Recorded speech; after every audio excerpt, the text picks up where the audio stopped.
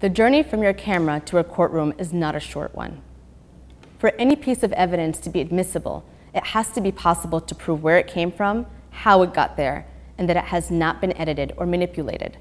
Whenever a video file is transferred from one person or organization to another, that transfer should be formally documented.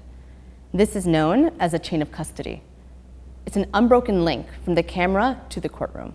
When you hand over your footage, it is not unusual to sign or fill out a form outlining the details of the video being transferred. Before you could think of passing on your video, you need to be prepared to protect it. We cover this topic in the next lesson.